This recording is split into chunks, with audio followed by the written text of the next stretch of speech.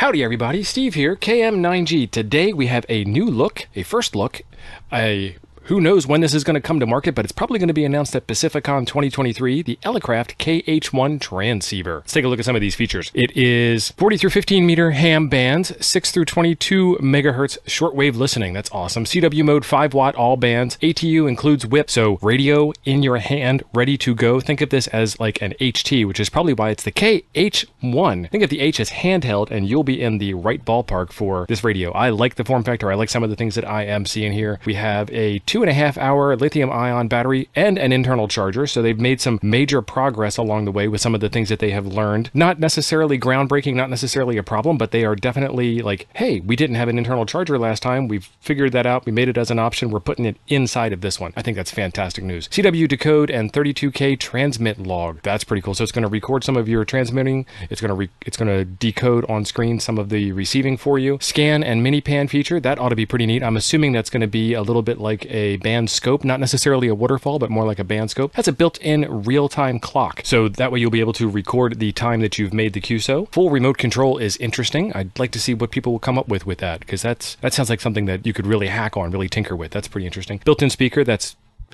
absolutely necessary. RIT, ZIT, and VFO lock. Light gray case stays cool even in bright sunlight. Black cases are neat on radios, but black cases do kind of attract the heat. Let's take a look at some of the other features. We've just tackled some of the hardest problems with HF field deployment. How to get you on the air in seconds with an internal ATU that tunes both a built-in multi-band whip and BNC connected random wires, providing field logging that's truly convenient, creating the optimal user interface for handheld CW operations because there isn't always a place to sit. That is true. And making an HF rig that's light enough to use HT style without wrist fatigue. So some of the things that they're talking about in that paragraph is you have this log, book, and pen slot on the side that folds out. You're ready to roll there, and you have the ability to do your CW keying with the built-in key, the built-in paddle at the bottom of the radio, and then of course the BNC jack at the top for the aforementioned random wires. The result of this effort is the KH1, an ultralight radio you'll never leave at home. It's ideal for soda, hiking, vacation, and business travel, or just that carefree hour after the chores are done.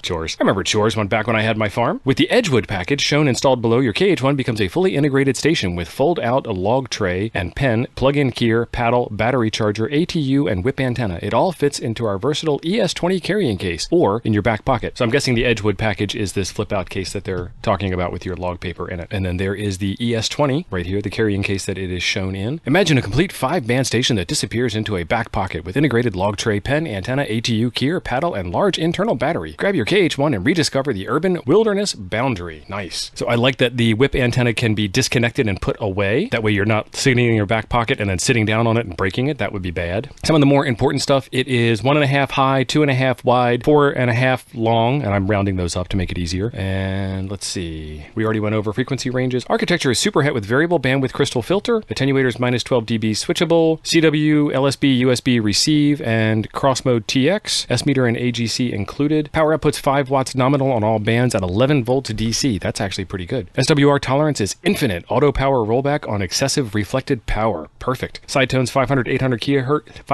Sidetone is 500-800 hertz, so you can select that to be what you like to listen to. I like 650 or 600 or so. Keyer is 8 to 50 words per minute, iambic A and B, paddle reverse, and hand key mode. 3.5mm jack key can be used with KHBT1 or other paddles, and it has built-in messages, so you can have your CQ call and your response recorded. ATU works with both BNC and whip mount post, matches most antennas on multiple bands, 2.5 to 1. Slide switch selects 15-17 meters or 20 meter high Q inductance for whip, or center off settings for ATU use with BNC jack. It bypasses the whip entirely. 1 to 4 second matching time, and it has per band memories. Full remote control and firmware upgrade via supplied USB-A cable. I still want to know what that's all about. I am looking forward to playing with that. KH-ATU1. If you have ever used an Elecraft tuner, these things tune fantastically. Basic KH1 includes the power cable, the radio, and the USB cable, and the manual. More information at Pacificon or on Elecraft's website when they do the official announcement in public. This is some leaked information that I was able to see with my own eyes and wanted to share with y'all as soon as I could get my fingers on it. And then here is a quick comparison between the KX1 and the KH1. If you are interested in seeing the differences between the two, pause your screen to read all this. I don't want to bore you by reading it to you. And then there is the bottom for the firmware features. If you like hearing about the latest in amateur radio news, be sure you are subscribed to the channel because I like bringing this stuff to you as soon as I can get my little hands on it. Fantastic stuff. There is a video right up here I think you will enjoy next. Thanks for being awesome. I'll see you over there.